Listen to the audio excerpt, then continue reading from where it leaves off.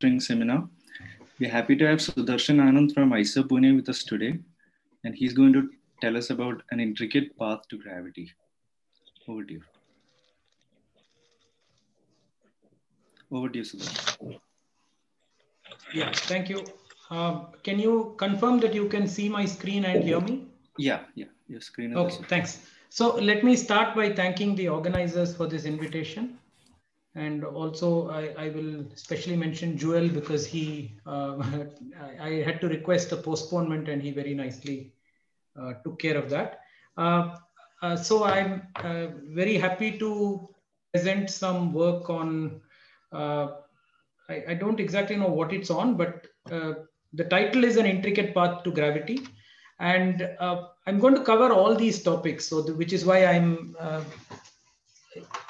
a little unclear on how exactly to tell you what I'm going to tell you. I'm going to cover light cone gauge. I'm going to cover Yang-Mills theory. I'm going to cover super Yang-Mills theory. Then I'll cover gravity, then supergravity, and then back to gravity. So the intricate path is because this is sort of a bunch of stuff that finally, hopefully gets to gravity. That's the plan. So let me, the way I've structured this is I've got a bunch of ingredients or tools that I will use in this gravity, supergravity system. But I think these tools are better understood in the Yang-Mills system. So I'm going to explain the tools here, and then we'll move over here where the results are more cumbersome. So we can sort of summarize the results here, carrying over the tools from here. As always, I just wanted to say, please feel free to stop me if there are any questions or something's not clear. So we'll start in 4 dimensions. And in 4 dimensions, I will work with these light cone coordinates. So you take the time coordinate and the Z coordinate of space, and they combine into X plus and X minus. X plus will be time, the new time.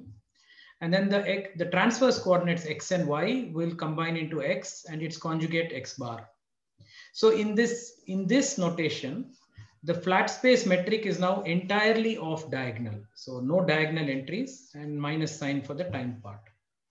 Now, I will work in light cone gauge, and I will tell you why I work a lot in light cone gauge in a few slides.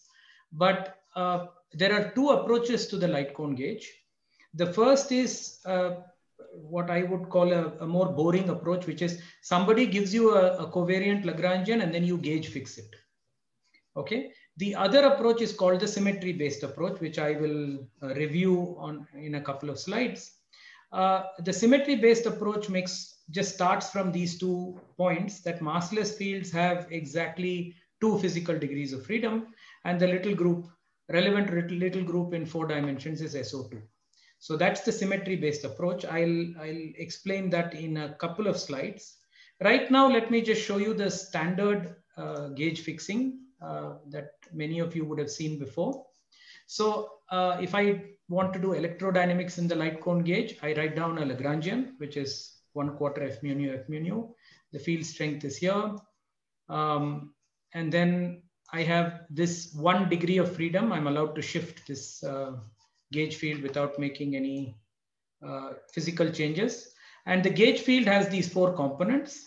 This 1 degree of freedom allows me to choose 1 component. So I choose A lower minus and set it to 0.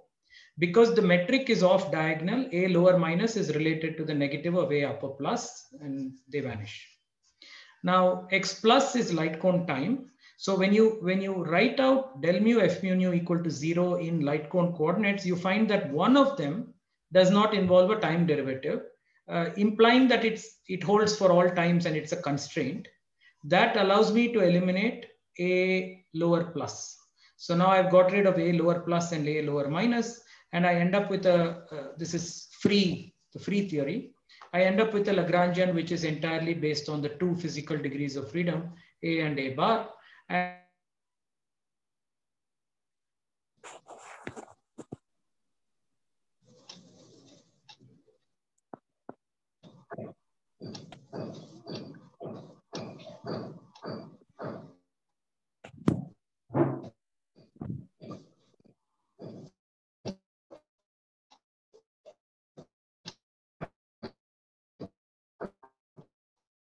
sorry, I don't know if it's just me, but Sudarshan, I can't hear you.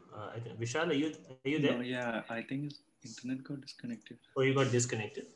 Yeah. Huh.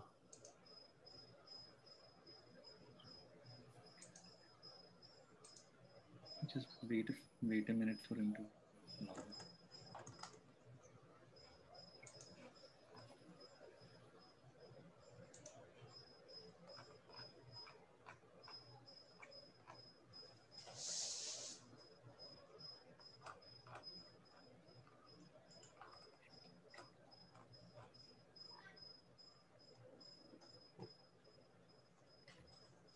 Do you have his number or something, Vishal? No, I don't have. I'll just send him a quick mail. Maybe if... I have Sudarshan's number if you want. Sure, that'll be great actually. So maybe if you could send it to Vishal. Yeah, it's 976-662. Just 1 second, please. 1 second. I can write it in the chat if you want. Okay, great. Yeah, everyone will get Yeah, it then. sure. Yeah, sure. Yeah.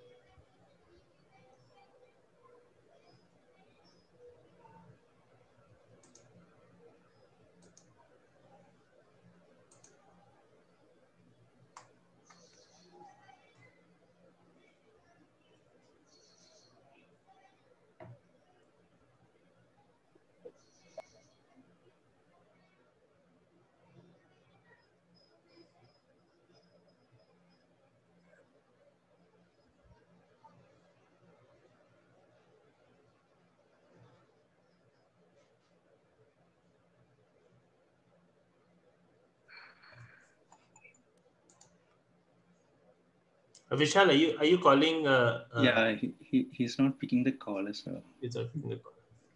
Just wait for 2 minutes or so.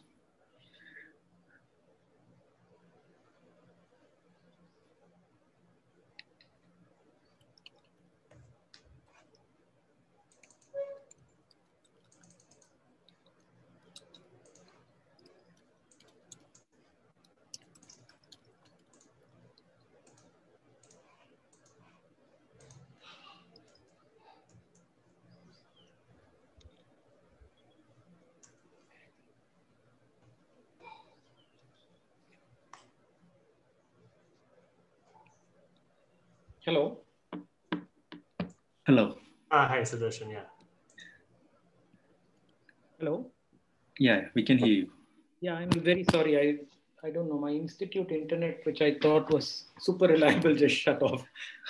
That's So okay. I'm on mobile data now. I may have to switch again. My apologies for this. I also don't know when I got cut off. Did I get to this slide? Which right now you're not sharing screen right now. Sorry. Or maybe at least I can't see your screen.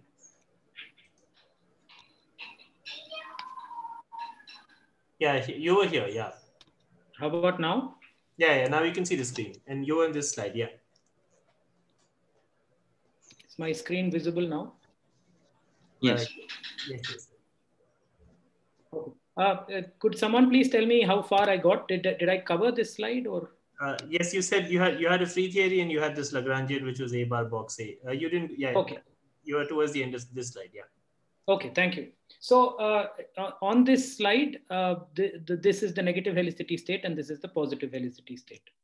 Now, the symmetry-based approach is what happens with the symmetry-based approach is that just purely on sort of dimensional considerations and the fact that phi natural dimension of a field scales like 1 by length, you can write down a Lagrangian to be d3x phi bar box phi. And from this, you can derive the Hamiltonian PQ dot minus L, which gives you this form. And this delta H on phi becomes the Hamiltonian operator. Now, the light cone time is x plus, and this implies that del lower plus, which is the negative of del upper minus, is the light cone Hamiltonian. So this delta H, the Hamiltonian operator, which can be thought of as this Poisson bracket, for the free theory has the form del del bar over del plus on phi. This 1 over del plus, let me say a quick word about it. For the purposes of this talk, I will simply treat it as an integral of this form. And the way you would check that this makes sense is you bring a del plus from the left side. You act it here, it will cancel this. You bring a del plus from this side.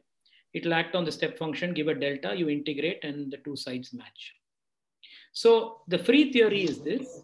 And the key point in the light cone is that this Hamiltonian, okay, this isn't specific to light cone. This Hamiltonian will pick up corrections when interactions are switched on. Now, the idea here is that I have to guess what these interactions are. So the aim behind this light cone approach is I want to derive new theories that are not already known. So with that in mind, I would say, let me guess what the Hamiltonian is at the next order. Here's a coupling constant, and then I sprinkle a bunch of derivatives raised to various powers, BC, rho, mu, etc. And I importantly have two fields here, which means it's the next order. I'm looking at cubic order. I remind you that this delta H phi is multiplied from the front by another phi. So phi times this will be a cubic vertex. Now, what happens in a light cone is, and this is kind of obvious, I took A mu and I removed A minus and A plus, one from a constraint and one was set to 0 by a gauge choice, which means a vector no longer has 4 components. So Lorentz invariance is no longer manifest. Okay, so I have to sit and check Lorentz invariance. And so what we do is, instead of viewing this as a pain, we say, okay, glass half full, let's all be optimists and turn this to our advantage and say the requirement of Lorentz invariance will in fact determine the Hamiltonian. And here's an example. Here's the rotation generator in 4 dimensions. It rotates between, say, angular momentum between x and y. And if I ask that this operator commute with the Hamiltonian, I get a condition on these various factors here, this B, C, rho, B, C, D, E, and so on, relating to lambda. Now, the nice thing is you have a ton of such conditions. Here's the Lorentz algebra in its full glory in light cone. So I have so many of these commutators. I would primarily focus on the ones where the Hamiltonian is involved. So 1, 2, 3, 4, and 5. Okay. And with this, it turns out you can entirely determine the Hamiltonian, actually determine it completely. Now, what are some of the results you find? So here's a very old result from 1983 that you cannot have a cubic vertex for a spin 1 field. So if you have a spin 1 field, like a gauge field, you are not allowed a cubic interaction vertex, self-interaction. Why? Because when you write out this object, you get this minus this, which works out to 0. This is what comes after you satisfy all the Lorentz commutators. So here you say, hold on, I already know that there are cubic vertices in Yang-Mills. So is there a way to fix this? And the answer is yes. Notice this operator acts on field 1 here and on field 2 here. So you can say, hold on, if I introduce an antisymmetric constant FABC and put indices on these objects, then I could get these two terms to combine. So it is this requirement of Lorentz invariance in the light cone that tells you to introduce an antisymmetric constant FABC. Now, interestingly, this was not extended to next order explicitly. So I did this with my students in 2017. Nothing new about this, everybody knew this, but still the explicit calculation, which shows that if you now go to the next order in the Hamiltonian, go to G squared, and again look for a Lorentz invariance, you find that this object, which up to this point was merely antisymmetric, now has to obey the Jacobi identity. And so you start seeing the gauge group emerge from this Lorentz invariance. So having done all this, you end up with the Yang-Mills Lagrangian in light cone gauge. Can I quickly ask if there are any questions? If anyone wants to say anything or ask me a question. Okay. I'm struggling a bit with this video blocking my slide, but anyway, am I still audible? Sorry. Yeah, you're audible. Okay, thanks. So here's the kinetic term. Here are the cubic vertices with the indices put in with the antisymmetric object. And here's the quartic vertex. Now, I want to highlight here that if you focus on the SO2 little group and helicity, you find here there's minus and plus. Here's there's minus and 2 pluses. Here there's plus and 2 minus. And here there's plus minus plus minus. Why is that interesting? Because of the next slide, which is you can connect this directly to physics. So the connection to physics is like this. In the light cone, I'll define this funny bracket this way. And this is something I'm sure people have seen before, that we know that a large number of Feynman diagrams shrink to very simple answers at tree level. And for example, Park and Taylor have these nice results from long ago, that if all the external legs gluons you're looking at have positive helicity, or all but one, then those amplitudes vanish. And only in the case where exactly 2 of the external legs are negative helicity and everything else is positive, you get this non-vanishing result, which again has a very nice form. And of course, you can complex conjugate everything I'm saying. So with that caveat. So what this essentially means is that we are calculating, for example, here, you're calculating 500,000 diagrams to arrive at extremely simple results. And this is not good for morale. You can imagine a beginning PhD student being asked to do 500,000 diagrams, and then after 1 year, you tell them, oh, I knew the answer already. It's not good for spirits in the corridor. So we want to focus on this. And what is behind this? What is behind this is that manifest Lorentz invariance seems to obscure a lot of the symmetries in these theories. So this sort of tells you that maybe for some applications, so Lorentz covariance, staring at a Lagrangian and knowing its Lorentz invariant, these are valuable. But for certain applications, perhaps they're worth sacrificing.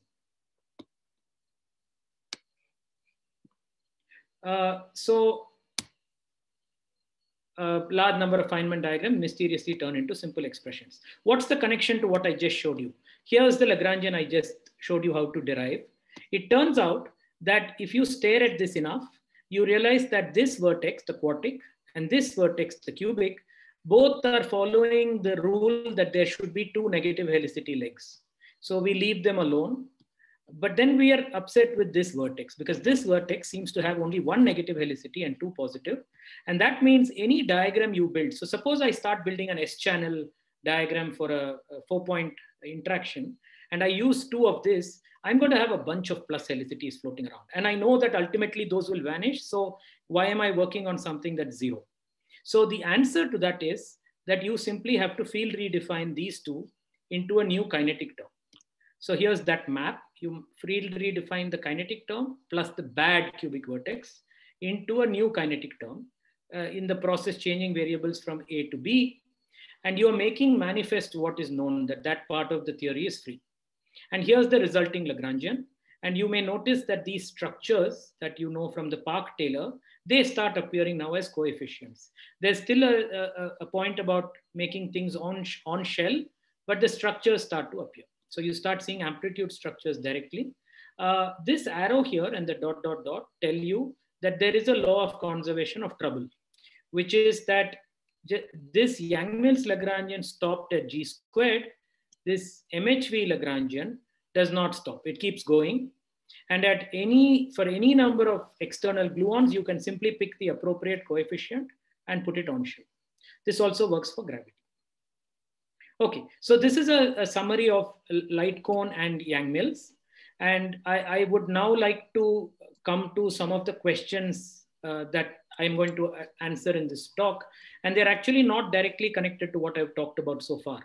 So one of the questions I'm interested in is there a hidden symmetry in n equals 8 supergravity that explains its sort of better than expected ultraviolet properties? I won't call them good ultraviolet properties, but better than expected. And also, do the enhanced symmetries in n equals 8 theory serve as signposts to new and larger structures? So if for example, you want to know more about a larger theory, something that subsumes everything we know, can we do a bottom-up approach where we start with field theory and then sort of see what indications are provided regarding larger symmetry groups? this could tie in with work on exceptional symmetries and so on. As I said, before I get to supergravity, I want to talk about super Yang-Mills. So again, let me pause and ask, are there questions? Anyone have anything to add or say? Hi, I just had a quick question. Would you be making any comments about the UV finiteness of n equals 8? I will. I will not make any useful comments, but I will definitely make comments. All right, great, thanks. I will talk about both UV finiteness in n equals 4 and n equals 8, but I'll also qualify why my answer is not particularly useful. But anyway. But just excusing my impatience, I mean, is there a quick, what will be the quick answer to, is n equals 8 UV finite or not? I think it's not. And I told you, I think what I will say is that I think I have a sort of classification that tells you by how much it's not finite. So I'll try and quantify by how much it fails to be finite. Great, thanks. Does that roughly? Yeah, sure. Yeah. I look forward to that portion of the talk. Okay. So any other questions or comments?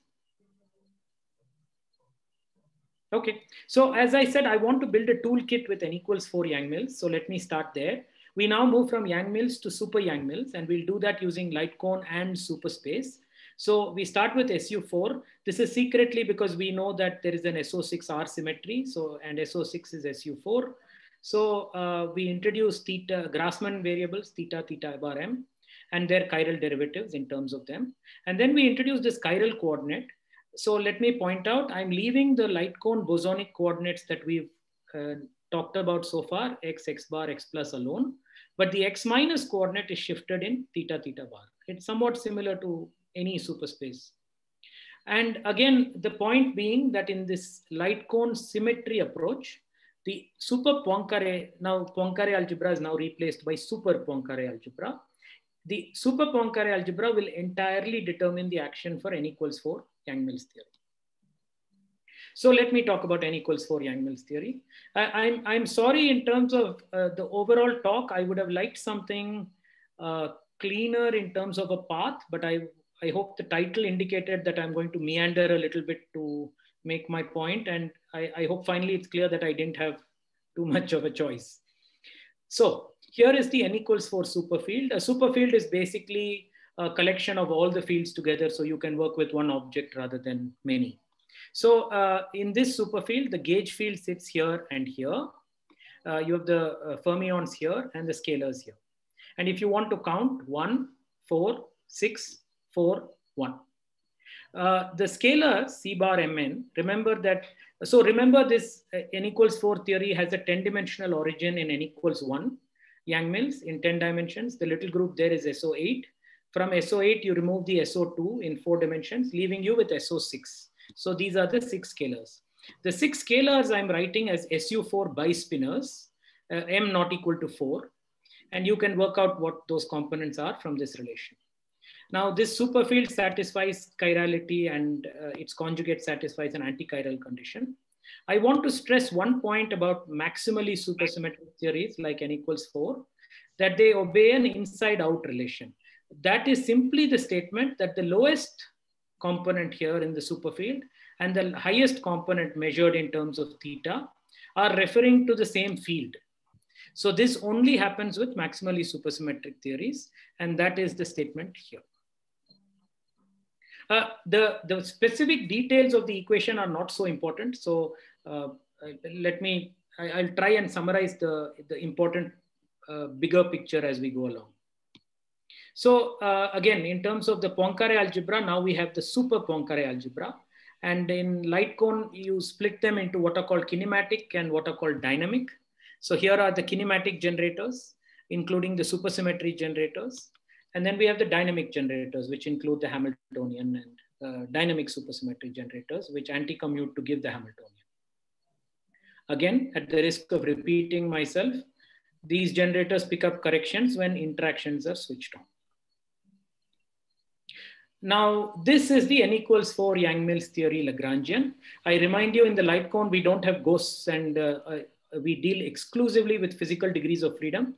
So everything we need is here. I'm sorry, am I audible? It says my internet connection is patchy. You're audible, Sudarshan. Okay, thank you. So this is the n equals 4 Yang-Mills Lagrangian, kinetic term, cubic term, and quartic term. In this formalism, again, n equals 4 supersymmetry and SU4 R symmetry are manifest, but Lorentz invariance is not. Now, relating to the, I'm sorry, I don't know who asked me the question. I can't see pictures here. So relating to the question I was asked, this formulation is useful. Again, you want to formulate theories in different ways, and each formulation tends to have a particularly well suited to one application. I think this is why in school teachers told us to try a problem in different ways, or at least the few good teachers we had. But anyway, so this formulation was used to prove that all green functions in the theory are finite. Let me, in one slide, this is an aside, in one slide, let me summarize how that works. Why is n equals 4 Yang-Mills theory a finite theory? You draw a complicated supergraph. Here it is. This is a complicated supergraph. You can see all sorts of junk is happening inside. You make a preliminary estimate for the superficial degree of divergence, and you find it 0 in this formalism for any super diagram. However, this assumes that all momenta contribute to the loop integral. Then at the next step, refinement step 2, you analyze supergraphs distinguishing between internal and external lines, and then show that superspace manipulations allow you to reduce delta to a negative value for any diagram. Repeat this analysis for all subgraphs within an arbitrary supergraph. And then the Weinberg power counting theorem tells you that green functions are finite in this gauge, which is scale invariance. And scale invariance becomes a gauge independent statement. So then you're good to go. So this proof, by the way, was done by Mandelstam, and a slightly different formalism by Bengtson, Brink. With two fellow postdocs, we repeated this proof for other theories. But I think the main value in our paper was that we were more lengthy and explicit than these two rather brief papers. So I want to just place this on record, because when I get to n equals 8, I will have a couple of lines on why this same thing doesn't work there. Are there any questions? Let me stop. Okay. So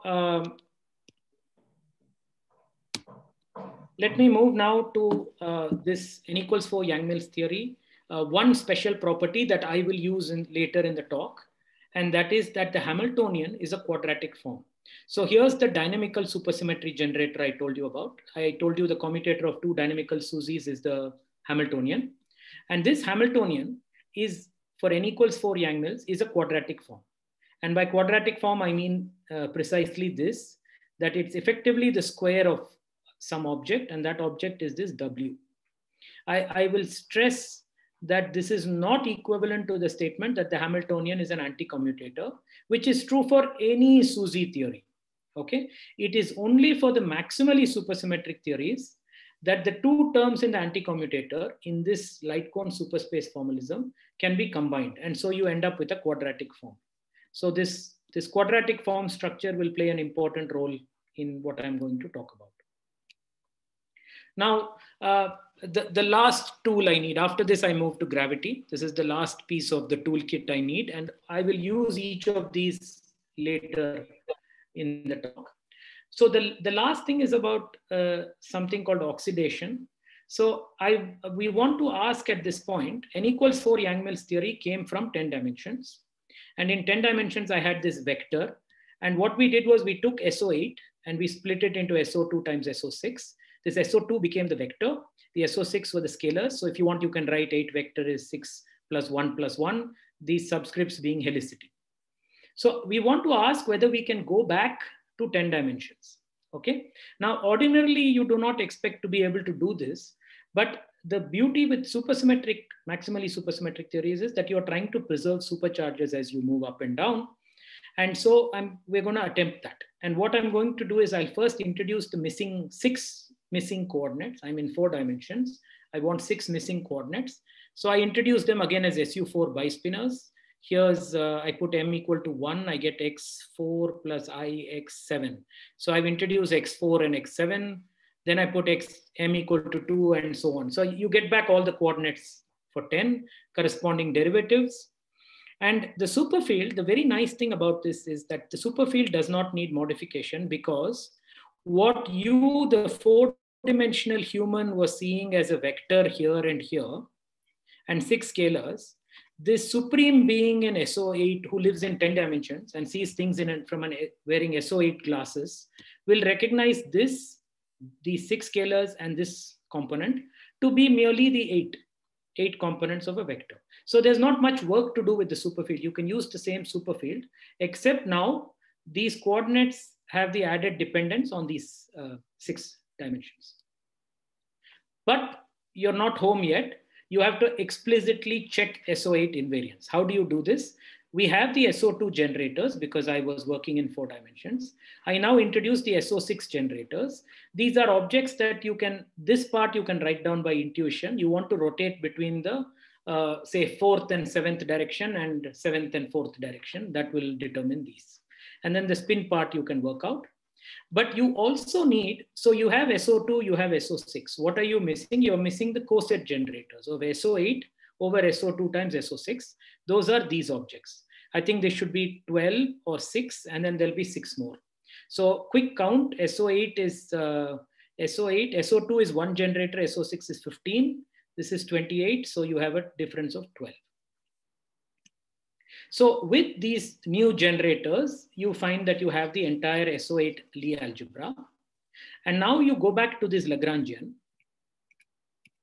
You go back to this Lagrangian and you notice a couple of interesting things. First of all, in the interacting theory, let's forget the kinetic term. In the interacting theory, the quartic vertex does not involve transverse derivatives. Now this is very, very happy for us because that means I don't have to take an SO2 transverse derivative and enlarge it to involve SO6 transverse derivatives. However, I see the evil object here. I have an SO2 object in the cubic vertex. That's not okay. I don't want SO2 invariance in 10 dimensions. I want SO8 invariance. So you propose a new derivative, a generalized derivative, which takes the SO2, the 2 directions, and adds to it the 6 directions with appropriate superspace derivatives, dimensions taken care of, and a floating constant. I will point out that these chiral derivatives, the superspace derivatives, commute with supersymmetry. And I also want to stress that you can check the invariant. You can't just define a new vector for fun. You have to check that it transforms covariantly and it behaves like a vector and so on, which has been done here. Having done all this, you then propose a cubic vertex in 10 dimensions. Let me go back again, sorry, one more time to the 4-dimensional theory. All I'm going to do is replace this del bar here by a nabla bar. So having done that. So I think your voice has become a little faint for some reason. Oh, I'm sorry. Let me up the volume. Is this better now? Yeah, this is much better, yeah. Thanks. Okay, thank you. So the only change I make is in the cubic vertex, I replace the del bar by nabla bar. And now you have to sit and vary this entire Lagrangian using the SO8, all the SO8 generators, and you find that it is SO8 invariant. Therefore, you've recovered the 10-dimensional theory simply by replacing del bar by nabla bar. And you've preserved supersymmetry because the operation you use to oxidize or to go up commutes with the supersymmetry in the theory. This is the basic message, that if you have a theory in a lower dimension, you can lift it to an up. In this particular formalism, let me not speak loosely. In this light cone superspace formalism, when dealing with maximally supersymmetric theories, you can recover, you can go back to the higher dimensional progenitor by carefully choosing a generalized derivative. So let me pause and ask if there are questions, because now I've built the toolkit here. I'm now going to use it in the gravity system. Are there any questions or comments? I just had probably a silly comment, but still I'll venture to make the same. This property of inside out, is it correct that it actually involves a Levi-Civita and a complex conjugation process in the same operation? That's right. So actually, the reason simply being you have to match indices. So to pull these indices down, I'm in SU4. So I have a 4 index object here. To pull these two down, I need these. But lower indices are conjugates of upper indices, so I have to conjugate. Okay, so the comment that I wanted to make was actually this seems to remind me of what is called as, when one studies vector bundle cohomology in algebraic geometry. So there is this notion of construction of a Serre dual. So a Serre duality is essentially what combines Hodge duality with complex conjugation. So this seems to be something which is appearing in an n = 4 light cone superspace formalism. Hello. Was I audible? Hello. Hello. Yeah, was I audible? No, I couldn't hear that last bit. Okay. So can I make a request? Can you just hold on for 1 second? And sure, if I could ask the organizers, can I log out and log back in on my main machine? I'm sorry to be further. Yeah, sure. Thank you.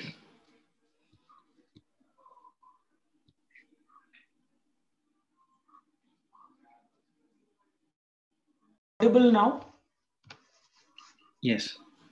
Thank you. This is much better. I'm back on my main machine. Yeah, please go ahead. Oh yeah, I just was making a parallel between this concept of inside-outness and the concept of Serre duality in algebraic geometry involving vector bundle cohomology, which involves looking at construction for a complex conjugate of a Hodge dual. So you have the Hodge duality Levi-Civita, and you also have complex conjugation in the same dual. So this reminds me of that. There seems to be some kind of connection between n = 4 superspace in light cone and Serre duality, I mean inside-outness. So okay, I can't comment because I actually don't know too much about this. Yeah, okay, yeah, right. So since I'm back on my main machine, I have the opportunity to do something here, which I couldn't do on my laptop. I wanted to show you this, the path. So I promised an outline to my talk at some point. So here it is. The promised outline goes like this. I want to take a parent theory. I want to, okay, I actually started here. So I start with a parent theory. I reduce it to a lower dimensional theory where the symmetry gets enhanced. And then, but the symmetry is not manifest. I field redefine to make the symmetry manifest. And then I use this oxidation trick in light cone superspace to get back to the parent theory with an enhanced symmetry. So this is the outline of my talk. And this is why I said it's a bit of a convoluted path. This is roughly what I want to explain today. And I'm more than halfway through my talk in case, in terms of time. So any other comments or shall I go on?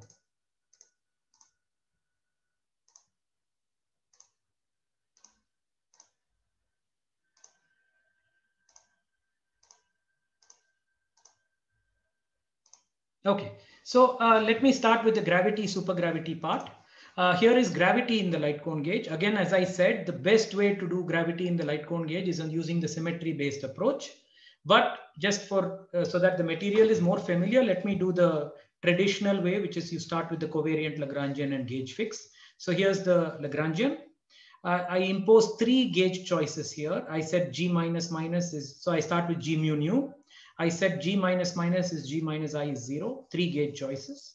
I make a 4th gauge choice here, which is I parameterize G plus minus as minus e to the psi by 2 and Gij as e to the psi gamma ij, the psi being the same. This gamma ij is the entire story of gravity because it's a unimodular 2×2 matrix. And so the physical degrees of freedom live here. Once again, you will find that if you look at, say, R mu nu equal to 0, you can eliminate this psi, this parameter psi, in favor of gamma. And so you find your entire Lagrangian depends on gamma. And gamma can be parameterized in the following form. So for example, gamma ij would be something like delta ij plus kappa hij and so on. Once you do all of this, you end up with the following Hamiltonian describing light cone gravity to order kappa squared. Here's the kinetic term. These are the cubic vertices, and this giant object is the quartic vertex. Once again, all the stuff I said about MHV and amplitudes holds here. Here's the two positive helicity fields, one negative helicity, and the conjugate here. So this is the story of light cone gravity. I will come back to this in a few slides. I want to now move to supergravity. So in parallel with what I explained for n equals 4 Yang-Mills, we want to look at n equals 8 supergravity. You've heard many times how similar these theories are. So we use SU8, we introduce theta and theta bar, and here is the superfield for n equals 8 supergravity. I again draw your attention to the inside out mirror kind of constraint, that the lowest component here and the highest component with the most thetas refer to the same field. And in terms of counting, you have the 1, the 8, the 28, the 56, the 70 scalars sit here, and so on. Now, here is the inside out relation. Again, the inside out relation is unique to maximally supersymmetric theories. We write down the generator for dynamical supersymmetry at order kappa, and then we can write the Lagrangian to that order. We actually know the Lagrangian to order kappa cube, but it simply won't fit on this slide. So I'll stop with kappa, but you have a general idea of what happens after here. Now, a couple of key points. One is that the Hamiltonian is again a quadratic form. This has been shown to order kappa cube. Okay. Now, a valid question and valid criticism of this would be, what is the use of doing something to kappa cube when you haven't done it to all orders? To this, I don't have an answer. So here is the Hamiltonian. I write it as a quadratic form in terms of this W. This is the object. And now I will talk about symmetries. So what is known about n equals 8 supergravity is that if you come down from 11 dimensions, SO9 will go to SO2, leaving you an SO7. And that SO7 can be upgraded up to an SU8. And later, covariantly, it becomes an E7 at the level of the equations of motion. In light cone, you actually have an explicit E7 symmetry for the theory. And that's what I will quickly describe here. The E7 is 133 generators. It splits into the 63 SU8 linear generators and the coset E7 over SU8 non-linear generators.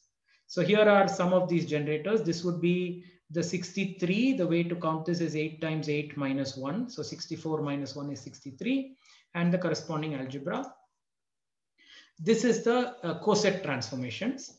The key point I want to make here is that the coset transformations are written in terms of these chiral derivatives, which means it commutes, these symmetries commute with supersymmetry.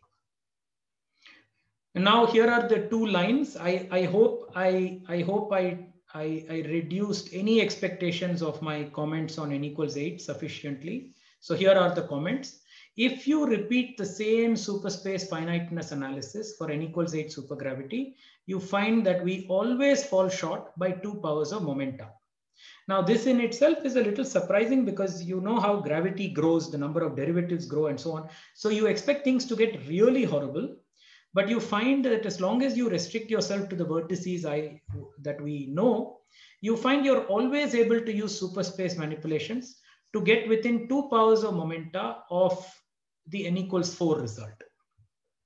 Okay, and one of the reasons this interests me is because again, in my bottom-up worldview, I think tracking and fixing divergences is a sort of tested way of doing physics. So you look for symmetry enhancements that will help perhaps with this, and not necessarily fix it within n equals 8, but point towards a larger framework where this could be addressed. So let me make specific now the schematic I showed you a little earlier. In the supergravity, sorry, are there any comments or questions?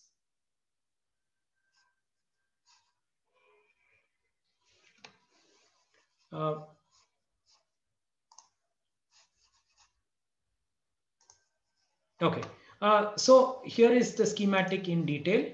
I want to start with n equals 8 supergravity in 4 dimensions with an E7 symmetry. I will go down to 3 dimensions where the theory has an E8 symmetry, I think, but it's not manifest. I'll do a field redefinition, which will make the E8 manifest. And I will show that for this particular system, this oxidation procedure I described does not mess with the E8 invariance or the supersymmetry, allowing us to get back here with E8 invariance. So here's step one. I reduce to 3 dimensions. This is the theory. I have the quartic, but I'm not putting it on the slide again. However, I want to stress that when you reduce from 4 to 3, the cubic vertices remain. In fact, you can see that what was del bar in the 4-dimensional theory is now del squared in the 3-dimensional theory. But as first pointed out by Marcus and Schwartz in 1983, the E8 invariant theory does not involve a cubic vertex. So I have to get rid of these cubic vertices because schematically the E8 invariant theory has this structure. Hand-wavingly, what happens is that you have SO16 at play here, and SO16 has these 128 spinor representations, and you can't build an invariant out of 3 of those, so you're not allowed a cubic vertex. I will refer you to this paper for details. So again, with n equals 4, this is why I like the n equals 4 Yang-Mills story, because it captures the essence of the story. The same 256 degrees of freedom are here. They split into 128 plus 128. Here's the SO16. And now you build the same generators again. Here's the SU8. Here's the U1. Here are the coset generators. And the algebra closes as expected. So I do the cosets on this side, and I end up with the SU8 and the U1 on this side. So in order to relate this to the theory without the cubic vertex, we perform the following field redefinition. This is work done with Lars Brink and Sucheta Majumdar. And then once you have the 3-dimensional, so now I'm schematically, I schematically have this theory, kinetic plus quartic, modified quartic from field redefining away this. Once you have that, you do this oxidation procedure by carefully choosing a derivative, and you check for Lorentz invariant. You check that the derivative is well behaved and that you can go correctly from d equal to 3 to 4 without affecting any of the symmetries.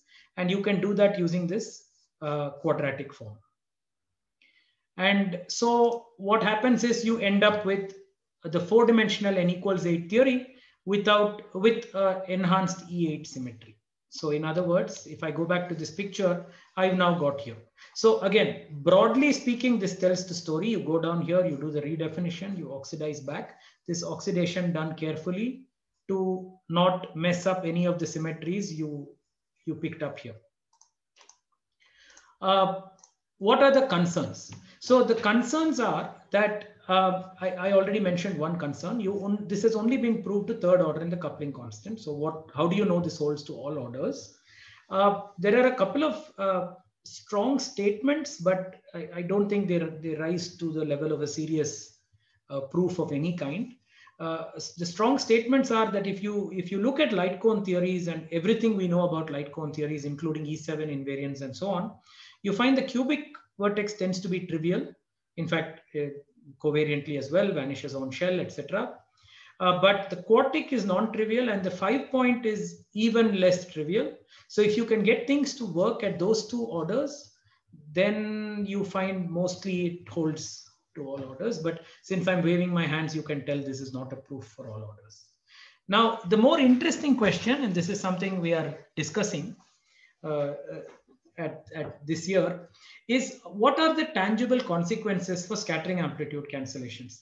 So in other words, what we are sort of saying is that in this new picture, one of the things we seem to be saying is that in the light cone, you're not constrained to see scattering states as the metric is scattering, the gauge field is scattering, and so on. Everything breaks into these scalar components in this light cone language. Even a 4-vector has these 2 components, A and A bar, and I could treat them independently. So what this E8 is telling us is that you need to collect your degrees of freedom in a particularly judicious manner, and then that collection will exhibit an enhanced E8 symmetry. So again, this is not this part, we don't have anything concrete to publish. But the way we are thinking about this is that if you look at scattering amplitudes and you pick up a particular combination of states, choosing the external states based on what these symmetries are telling you, then a rather surprising combination of these states should exhibit this enhanced E8 symmetry. And you'll find that diagrams that E7 was not putting constraints on, E8 will. And that could explain partly the improved behavior in supergravity. So that's sort of the tangible consequence I would like to see from this. Now, let me move to my primary question, and I'm actually almost done. How am I doing for time, if I may ask? No, you're good. You can take. Okay. So here is my primary question. And is there a hidden or enhanced symmetry in pure gravity in 4 dimensions? So I couldn't start with this because I don't have an answer to this by itself. I have an answer based on everything I've told you so far, and hence the title of my talk. So what is the thinking? If you're able to play this game of go down 1 dimension, pick up a symmetry, field redefine, oxidize in the supergravity regime, what happens if I simply set all other fields to 0? Then I'm left with gravity. And does something similar happen with gravity? This is the question. This is open-ended, but let me show you what I do have to say about it. Here is the supergravity superfield. And by focusing on, so I mean to focus only on the +2 and -2 states of the graviton, and I'll throw everything else away carefully. And I end up with the most convoluted description of gravity. Here's a description of gravity that will upset a lot of people, right? It's unnecessarily complicated. But the reason I like it is it allows me to continue using this framework I used and use all the tools I've shown you so far, as long as I'm pretending I'm doing superspace theory, but secretly I'm just doing gravity. And so what you find is that gravity in 4 dimensions goes down to that with a cubic vertex. I do a field redefinition. I find an SU11 symmetry, and I'm able to lift the theory up, keeping this SU11 manifest. Let me try and outline what exactly is happening here. So for this, I go back to my slide on light cone gravity. Here's the slide on light cone gravity. In 4 dimensions, this was the Hamiltonian. You know I'm in 4 dimensions because you see del bars and dels. I'm going to reduce this to 3 dimensions. So I have kinetic term, cubic term, quartic not shown here. And so I have this. And then I do this field redefinition, which I mimic what happened in superspace. So I did this field redefinition for n = 8. I'm mimicking that here. And I end up with a new d = 3 Hamiltonian, which is the kinetic term plus quartic. And from this, I read off the Hamiltonian. What is interesting is that you find there is an invariance, and the invariance is this. Same criticism applies. This is to kappa squared and kappa cube, not beyond. Here's a variation of h with a parameter a. Here's a variation of h bar, parameter a bar, actually mixed parameters. And the commutators of 2 such transformations are this. Work done with Lars Brink and Sucheta Majumdar. So here it is. If you split this transformation so that the A terms are collected and the A bar terms are collected here into the following, I define L plus H bar, L minus H bar, and I define these operators U1 type. Then you find they obey this algebra realized on the fields, and this is an SU11 algebra. And in some sense, this is the light cone realization of what is called the Eller's symmetry in gravity in 3D. But this, because of this picture, because of this approach, we are able to lift up here. And I will conclude my talk by saying that the same criticism that can be levied for n = 8 applies here, which is you've only shown this to kappa cube, and B, what is a tangible consequence of this? So this is ongoing work, and so I don't think we have anything useful to say yet on this point. So that's actually my talk. I seem to have finished about 5 minutes early, but thank you. Okay, let us thank Sudarshan for a wonderful talk. If anyone has any questions for the speaker, can I ask? Hey, Sudarshan, I have a question. Yeah, please go ahead. Can you speak up a little bit? Yeah, okay. Yeah. So basically this truncation you did for n equal to 8 to pure gravity, you can also do this for lower n, like you can truncate n equal to 8 to n equal to 4. And will you get some enhanced symmetry? Like if you start with n equal to 4 supergravity, will have some SE11 symmetry, right? If you follow this path, will you get some enhanced symmetry? So I think the problem happens in that step where I assume that the Hamiltonian is a quadratic form.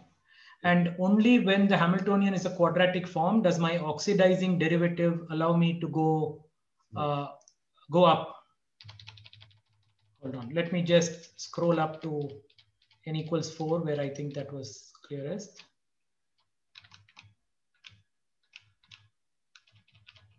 Sorry. Yeah, so it is this quadratic form that we oxidize, because in this quadratic form we replace the derivatives by this nabla, and the quadratic form unfortunately seems to work only for maximally supersymmetric theories. So that I think is the missing step. So the story is a little convoluted in that sense. I mean, I would have liked to directly go. I think the elephant in the room would be, where the hell is your arrow going from here to here? Yeah. And I think part of this has to do with this quadratic form structure. And for any non-maximally supersymmetric theories, that isn't there. So then I would not be confident about lifting a symmetry up. Okay, so then what happened for, like, when you did to pure gravity? You just worked in the n equal to 8 formalism and just exactly. But the other interesting thing, and I don't have an explanation for this, is that we can prove to kappa cube and for Yang-Mills that non-SUSY theories also have this quadratic form structure. That is, you in the light cone you can write it as the square of an object. So it seems to work for n equals 0 and maximal SUSY. It doesn't work anywhere in between. Okay. Thanks. I think there are some questions in the chat box.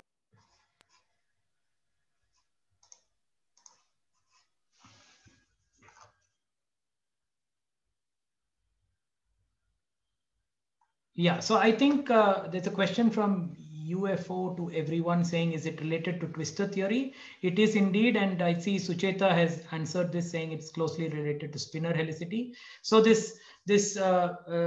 I think the best place would be to look at this Witten's paper of 2003, where I think these are directly linked. So that would be the, perhaps that's what, no, this is much later, but yes, there is a direct link to that.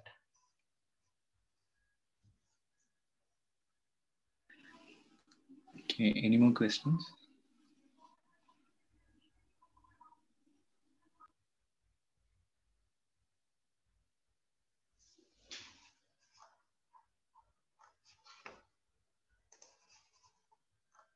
Any physical interpretation for the square root Hamiltonian? So this is interesting. I don't know. I think one of the things that immediately is of interest is, what is W equal, if the Hamiltonian is W dot W, what is W equal to 0? What does one get out of that? I think one of the things we've been looking at recently, again with Lars and Sucheta, is connections to BMS symmetries. But I don't have a direct physical interpretation for this yet.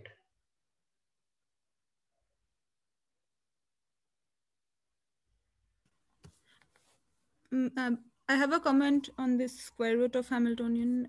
Yeah, please go ahead. For supergravity, we don't know that very well yet, but for gravity, recently we also saw there is some connection with the BMS symmetry. So the square root might be related to positivity of energy in supergravity and gravity. So, but we are still trying to learn more about it. But that is what Sudarshan basically said when you said W equals 0. Is it related to the vacuum solutions and so on? You said it better, and I agree.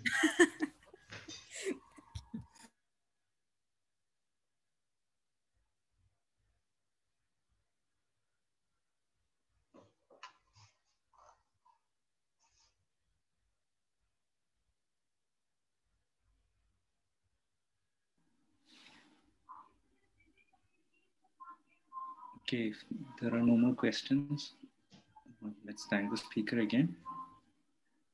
Thank you. See you guys next time. Yeah, thanks so much.